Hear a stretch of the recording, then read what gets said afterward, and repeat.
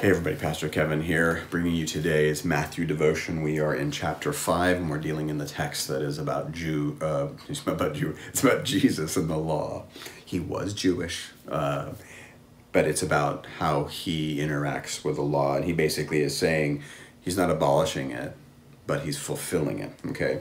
And I think it's important to think about that idea.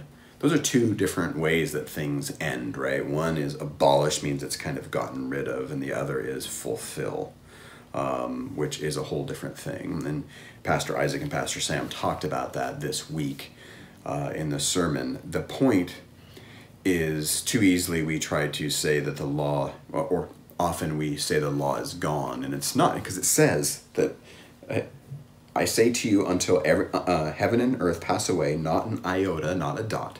Iota is the smallest Greek letter, and a dot is usually referring to like the little differentiating marks on like a Hebrew letter that would make one letter turn into another just because of a little teeny mark. It's not going to pass away. The law's not going to pass away until all is accomplished. And then it says this, therefore, whoever relaxes one of the least of these commandments and teaches others to do the same will be called least in the kingdom of heaven. But whoever does them and teaches them will be called great in the kingdom of heaven. So there's the idea of embodying it and coaching other people into that embodiment. And that's the big test today. Jesus is saying that not one element of this, and when he's talking about the law, he's talking about the Old Testament. He's talking about the First Testament of the Bible, and you know, the Torah has 613 commands, but he's also saying the prophets. I think he's really talking about the completeness of the Old Testament. He's saying, hey, none of that's changing. It's not going away. Not until heaven and earth pass away. Not until all is accomplished. And whoever would actually relax this versus those who would actually embody it and teach it. So here's a simple question for us today. How are you embodying the law? Because the hard part is that, to be honest, most of us who are right here talking right now, we're not Jewish. So there's a whole portion of this that is about ethnic Israel. It's about people who were born as Israelites, that they were carrying a law with them, and that law was good and it was important and it was to fence them in for a period of time. But it's saying, how do we embody these laws? And I think I've got to do a little cheater move here, and that's just to look at how does Jesus sum up the law. He says it's basically loving God and loving others, right? At the core of this is how we love each other, and in a way that costs us. And how do we know that?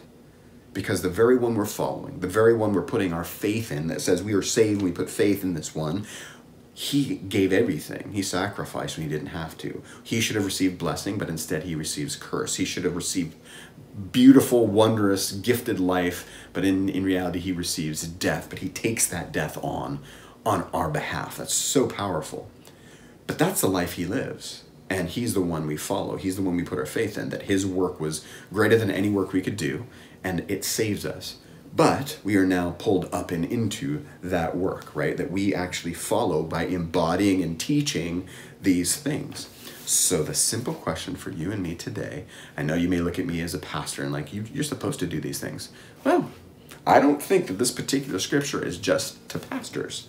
I think he's talking to a greater group of people. He's letting them know what's coming, in the sense of this is an introduction to the teaching that's to come. But then he's laying it down that, hey, you're supposed to embody and teach these things.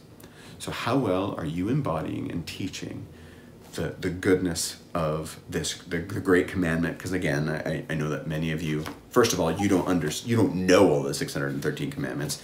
Many of them are not culturally valid anymore, in the sense of it may be talking about a different society. I mean, how do we operate in an agrarian society when we're not, right? If you're not an agricultural family, how are you going to do those things? It's kind of different. But there are other things that are perfectly applicable. But Jesus would sum them up in this law of love. How well are you doing at that? Tell me, like how well do you think you're doing? Maybe just in the last week or in the last month. And it's one of those times where maybe it's time for us, one, to crank up our game. And when I say that, it does not mean just try harder and work harder. It is commit myself to submitting to Jesus, submitting to his Spirit, and listening intently on what would love look like today? What would love look like the next hour? What would love look like in my workplace today? How is it I could be sacrificial and love the people around me and show them what my King looks like? How is it I could speak to them in a particular way that would show them that? And believe me, I'm not telling you go into your workplace and tell people who don't know or don't care about Jesus and start teaching them Jesus' law or something. That's not what I'm saying. I'm just saying, as a start, if we look at our lives this week and say, how is it we could love better? How is it we could step into the lives of the people around us in a more sacrificial way? How can we give them hope? So would you do that with me this week? It's not easy. As Pastor Isaac and Sam have said, this Sermon on the Mount, it doesn't make things easier. It doesn't necessarily make us feel like, oh yeah, that's just so much easier. It's not. But it impacts is intended to impact every aspect of our being, every aspect of our life, all of the contexts that we operate in, whether family, work, fun, non-fun, play, hardship, whatever it is, all of those should be impacted by how we live and follow what he's doing, okay? All right, let's pray. Father God, thank you so much for this day. Thank you for your love and your mercy. Thank you for your empowerment as well, that we can actually do these things. Help us to know that we literally are empowered to live out kingdom lives, whether we believe it right now or not. You have given us what we need. You have given us not just an example. Yes, you are an example, but so much more than that. You have empowered us. You have given us, you've reconciled us to God the Father. You have brought us into the family. Man, how powerful is that? Help us to live that way today and every day. In Jesus' name, amen.